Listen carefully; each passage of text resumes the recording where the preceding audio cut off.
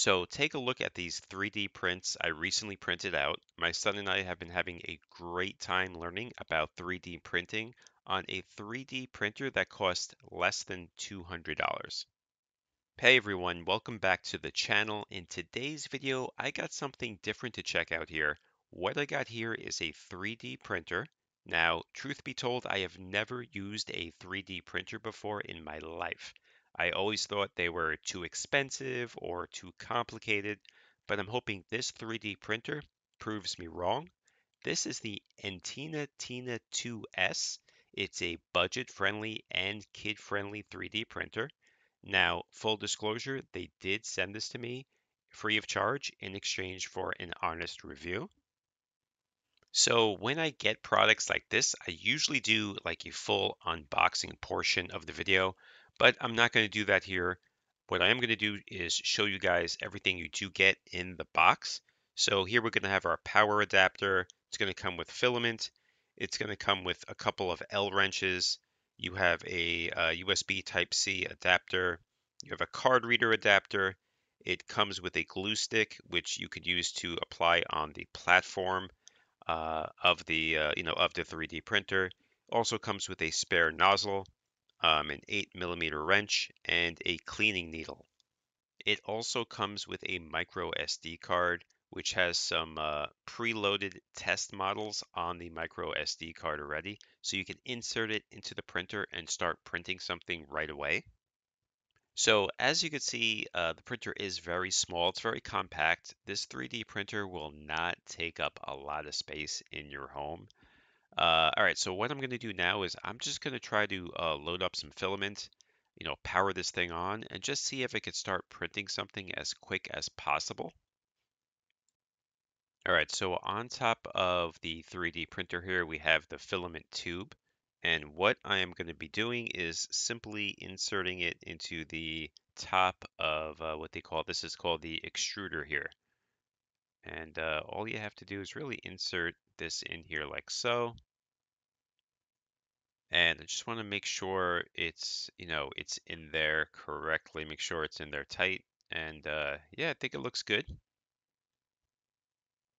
See, pretty simple.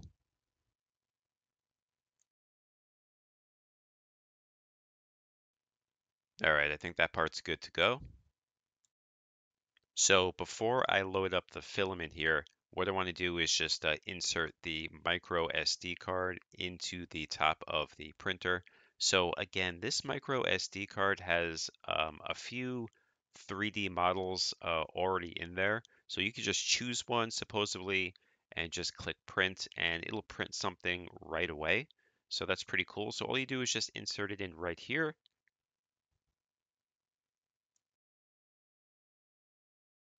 And there we go. That's it. All right, so this comes with one white roll of filaments. You can get filament in different colors, but like I said, it only came in white, but I am going to order some more.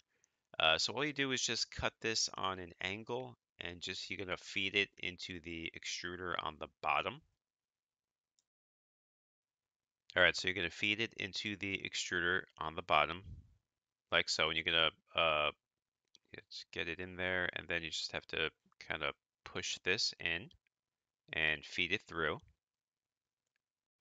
So the only issue I had with this process was, I was pushing the filament through the tube, but because the tube is white and the filament is white, I couldn't see where the filament was inside the tube.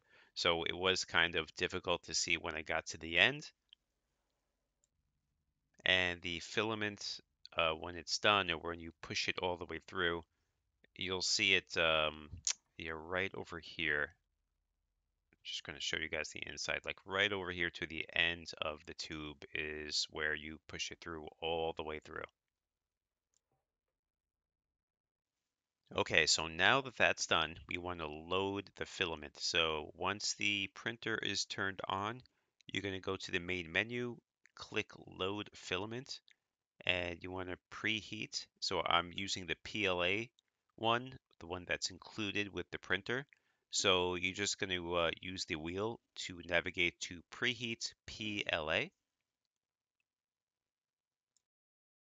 you are just going to click that, and then you're just going to let it preheat.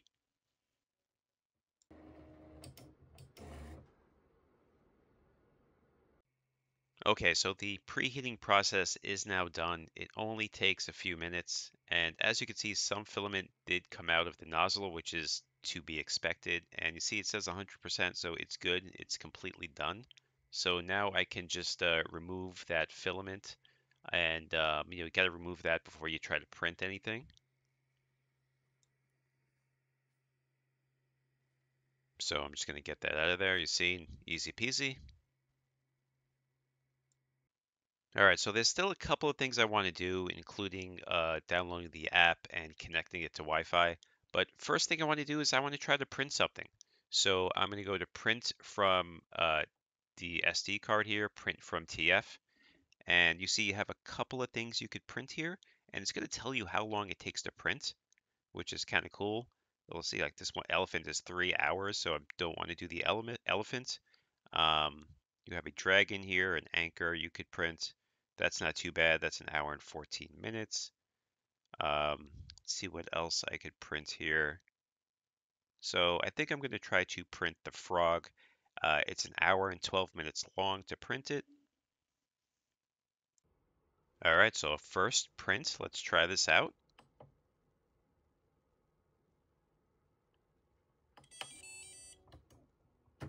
And as you saw on the screen, it said the bed is heating. So it's going to take a little bit to heat.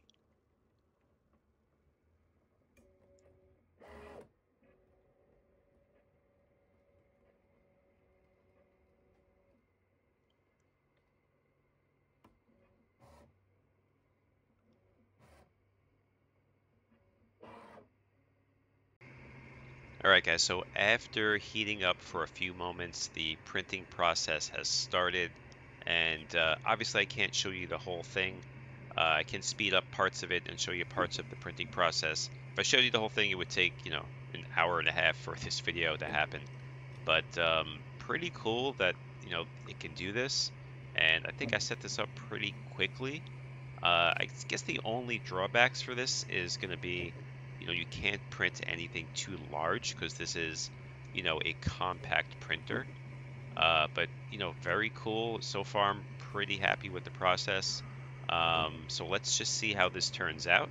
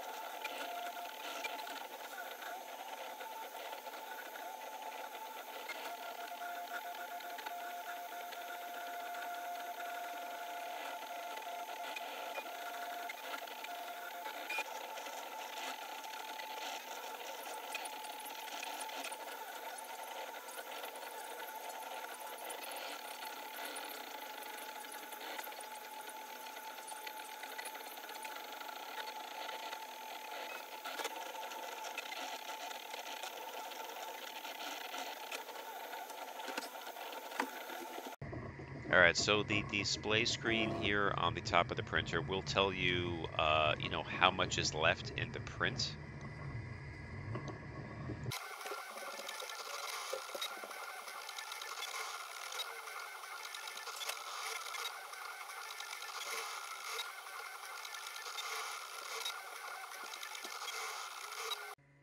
All right, guys, the frog model print is done.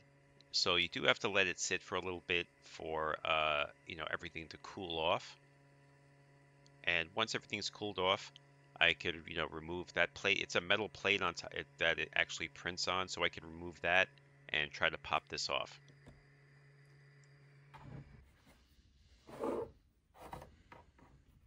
All right, so let's take this off. And like I said, it's magnets, very easy to put back on and off. And here's a closer look at it. It looks pretty cool, pretty impressive. And for under 200 bucks, this is pretty cool 3D printer for sure.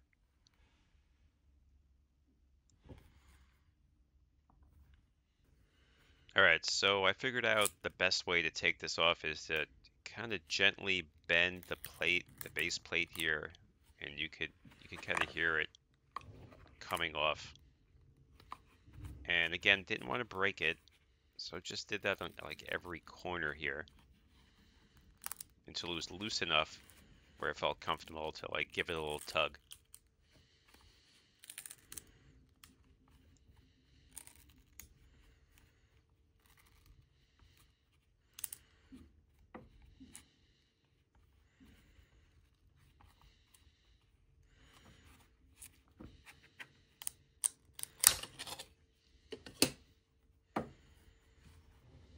All right, I'm just going to place that back inside the printer. And here we go. Here is my frog. Pretty cool.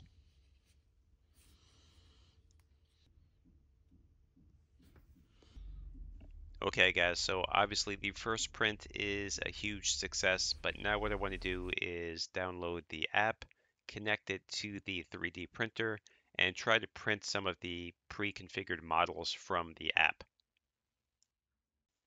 All right, so here's a quick look at the app. It's called Polo Print Cloud, and you see there's a whole bunch of pre-configured models. Look, I could do a nameplate, a pendant, pretty cool stuff. So you could just change, the name to anything here. So let's put basic dad tech. Make a little nameplate. Pretty cool. So now what I want to do is I want to connect this to the printer, connect the app to the printer itself. Okay, so in the app on the bottom where it says device, you want to hit or click on add online device.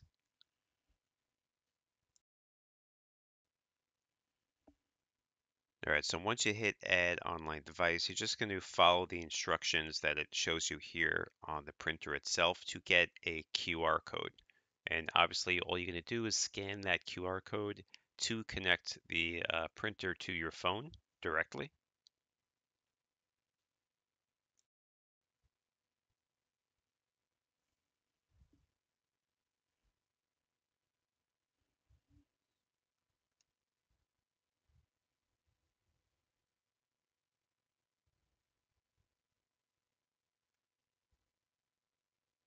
So I scan the QR code. It says it was successful. There's my printer. Super easy. And the app will show you some, current information for the printer. It'll tell you the temperature, if you're running any 3D prints, it'll show you that as well. All right, now what I'm going to do is, print something that's pre-configured. First thing I'm going to do is print, that nameplate I was taking a look at before. All right, and here's a look at the little nameplate or keychain, I guess I could use this as. That was printed out. Pretty cool. But now I'm going to try something else. Now I'm going to try something else I saw on the app, which was an octopus. All right, and here's a look at the octopus being printed out. Cool thing about this octopus, it looks like it had legs that you could actually like move, which I thought was pretty cool because I thought everything that was going to be printed on this printer was just basically, no moving parts, but apparently you can print things with moving parts, which is, really cool. All right, the octopus is done printing, so I'm just going to let this cool for a moment, and then we'll take it off. All right, and there you go. There is my octopus. Pretty cool. Legs can move. All right, guys, one other really cool feature you can do with the app is AI. You could actually snap a photo of something and it will do its best to create a 3D model of whatever you took a photo of. So, this kind of feature is in the early stages, but I did try it out and it looks really, really cool. So, check it out. All right, so I'm going to take a photo of this Boba Fett action figure that I have. So I'm going to snap a photo right like that. Just going to crop it a little bit, get a little bit closer. And then I'm just going to click start. All right, then it's going to take a few moments, let the app do its thing. And now you'll see on the bottom, it says it's going to take 1 minute and 50 seconds to, for my turn in line. I guess there was someone else using, their server. And yeah, now it's just gonna, it's gonna take a few moments to generate the 3D model. All right, sorry, my screen recording of the phone got a little, basically it stopped. But I do want to show you here is the 3D model of the Boba Fett action figure.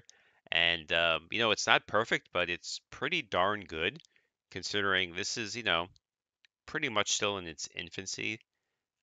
Obviously the back isn't going to look great, but I could try printing this out and lots of cool possibilities with this. I mean, look how great this is. All right, guys, one other cool thing I want to show you what the AI features can do is you can just type in a word and, of an object that you want to print, and this will create a 3D model. So I'm going to type in, let's see, I'm going to try typing in police car. All right. And I'm just going to hit start. And again, I'm just going to let it do its thing. It's not going to be instantaneous. Got to be a little patient here.